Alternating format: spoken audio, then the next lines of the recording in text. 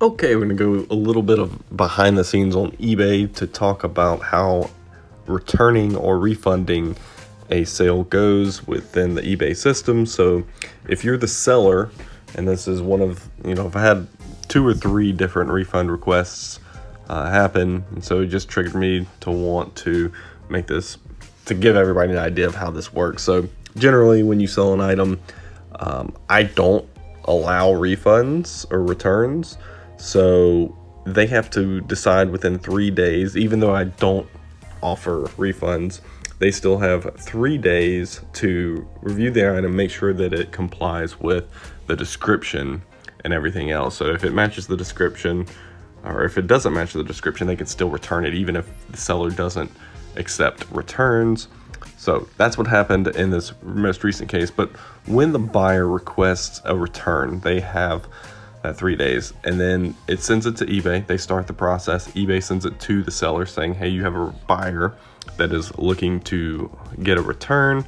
That buyer then, or that seller rather, then now has an option. You have different options. You can accept the return, at which case you would then either buy a label on eBay and send it to them, or upload your own label and send it to them so that they can ship the item back to you and then get the refund. You can immediately just give a full refund to them. You can give a partial refund to them. Usually those are in the cases where shipping it back to the seller doesn't make sense because it's a cheap item or the item's destroyed.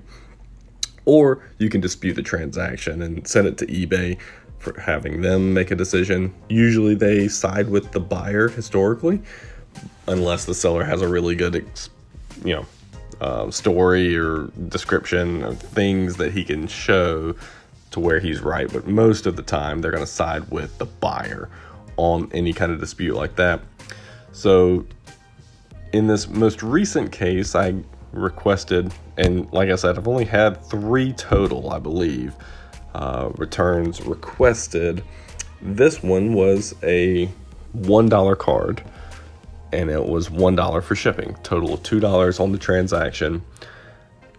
Generally not worth it to get the return back, but it just rubbed me the wrong way when it came through.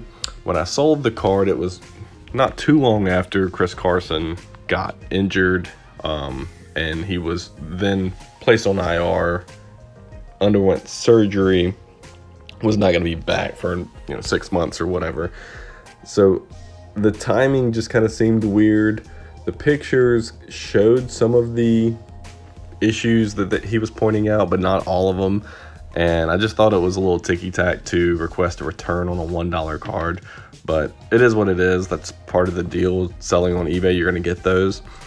But at the same time, I just didn't want to give him his money back, plus he gets to keep the card.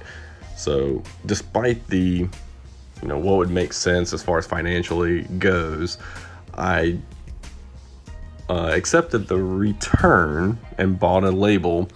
So it's going to cost me 79 or 73 cents, I believe is what it cost for the eBay standard envelope for shipping back to me. Like I said, it's a $1 card, and it's, you could argue that it's not worth that. It's a 2nd-year card for Chris Carson. I've had it up on eBay for quite a while now and didn't think it was ever going to sell. So when it did, I was pretty excited. Really hated to see that this got kicked back. So anyway, just kind of wanted to make an example just because he didn't reach out and message me or say anything or do anything, because otherwise I probably would have just full refunded him, or at least partial refunded him if he wanted to keep the card or something. But no communication from him, just straight email from eBay saying, hey, he's returning the item. And I said, fine, you want to return it? Return it. Here's a label to send it back to me. So it's en route back to me, and I don't know what I'm going to do with it then. Either give it away or put it back on eBay. I don't know. I hate putting it back on eBay just because it has those print lines. From what he said, I don't want to go through this again, so I may just do it as a giveaway on either this or Twitter or Instagram or something like that. Like I said, 2nd-year card, so if there's a Seahawks fan out there or a Chris Carson fan that really wants this card, hit me up, and I may do a giveaway or something like that. So anyway, just want to go through the eBay process on the seller side when a buyer requests a refund or return of an item. That's how it works. On these small items, a lot of times the sellers will just issue full refund. I accepted the return and bought the label last night because I was being a little petty, but such is life. Anyway, that's all I have for today.